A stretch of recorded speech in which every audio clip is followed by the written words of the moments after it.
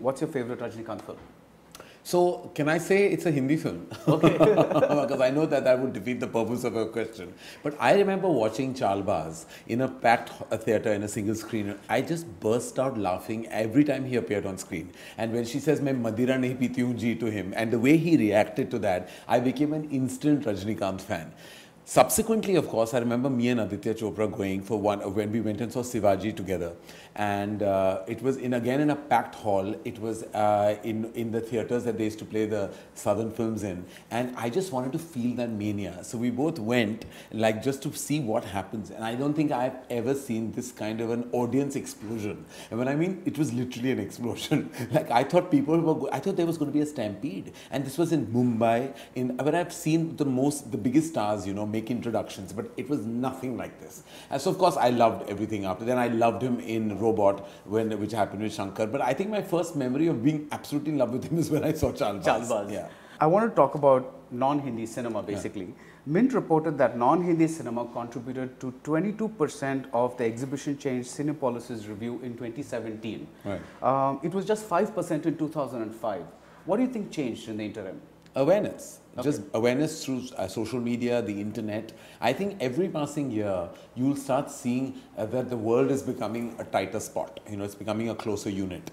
So I think that if a film is well reviewed, I'm a filmmaker, so of course it's my job to track what's happening everywhere in the world. But even audiences, like, that's what happened with Baahubali as well. It's just that one starts hearing, even living in the north, what's happening in the south. What's happening because there are fan clubs and there are digital uploads and updates. Instagram, Twitter is talking. You keep like everybody now suddenly in my office the other day was talking, "Arey, what is this film coming out? This big Tamil film that is releasing called Sarkar." And everyone's talking about, like, I believe it was the most trending unit. It was the most #1 unit on YouTube. It had the maximum number of views. Now everyone sitting in an office in Andheri in Mumbai is talking about a film made out of Chennai called Sarkar with a superstar there. That means suddenly the world is becoming one. This country, we all talk about, Barry, we talk about crossover films. I'm like, actually the main crossover is north to south and vice versa. So actually I would consider the biggest crossover success to be Baahubali, because it really crossed over. Because normally when we cross, it's all over.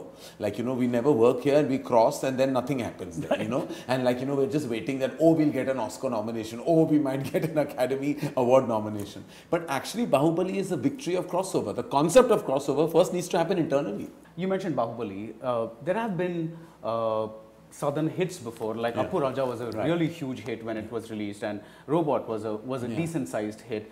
But none of these movies made this kind of crossover. They were all seen as one-offs. This odd film would come from south and then it would become a big hit in a dubbed version or something, and then nothing would happen. Why did it take up to 2015 and the first Baahubali film for this explosion to really happen? Because up to that point, there was nothing like this. You must understand, when emotions are universal, storytelling is universal. Whether it's made in the north or south, that is immaterial. But, and I would say this, with a great amount of assurance, this may not happen time and again. Right. It's going to happen with the big event films, not the high concept films. The high concept films will work in their own region. Like if you take a Badhai Ho, dub it into Tamil and Telugu, it may not work. And if you take a high concept Tamil or Telugu film and dub it into Hindi, it will not work. But when I saw the rushes of Baahubali, I said, this is the biggest motion picture made in India. And when they came to us to present it, I said, how do I make this engaging to a national audience? And the one thing that I could say is the biggest film made in India. Okay. That was if you see, that was how we opened. The biggest motion picture made in India, period. It was true. There was nothing bigger up to that point in terms of scale, vision, technology. It was out there. So that was the trigger to sell. So whether you're sitting in Delhi or you're sitting in Kanyakumari, you're going to react, this is the biggest Indian film. Even if you don't see it on day one, you know of it. Right. You've heard, there is a film that is big. Now, I think Rajamouli sir had a problem. He did not enjoy the process, I think, of what happened with Eega. He remember telling me that he had done all of 1 crore, which according to me, if I had distributed that film, I would have said, a fly takes revenge. Right. I'm like, who thinks of that? Who thinks that a film can be made about a fly? That can be sold because that is such a high concept that you can really sell it. So I think the reason why the film in 2015 and then 2017 worked the way they did is because nothing was of that scale up to that point. Now the next big opener, film made in Telugu and Tamil, will be 2.0. Again, because of its sheer, and also it has Akshay Kumar in it, Right. but also of its sheer scale.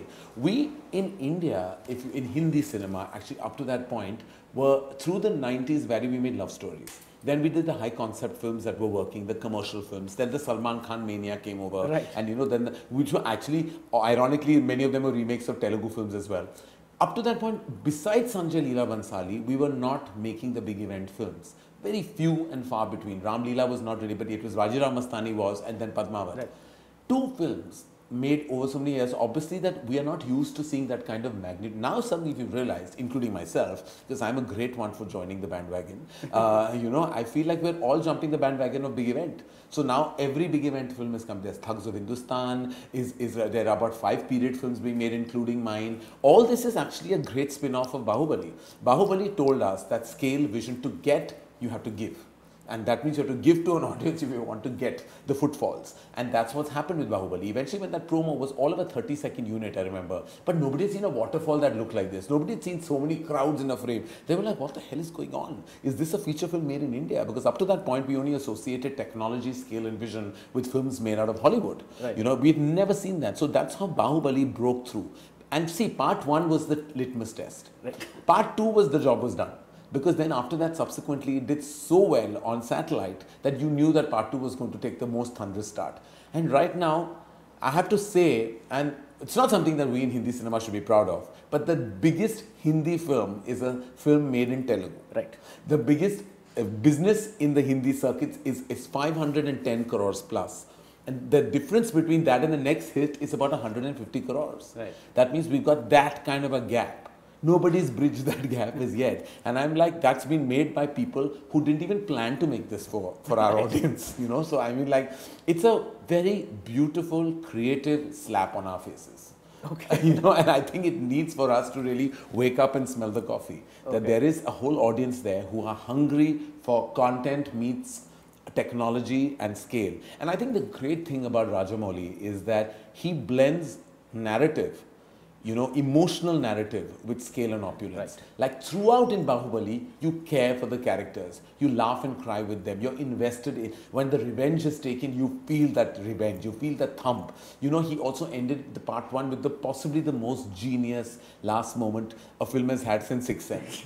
I mean, I think like after Sixth Sense, if I saw something, the end when what? Everybody went like that. Like, what happened? Like I was watching and I just looked around and there was just like, and no matter what their journey was while watching the film, the end they were sold. They were like, why did Katappa kill Baahubali? And it became like the second most important question in the country. The first being like political ones, which we won't get into.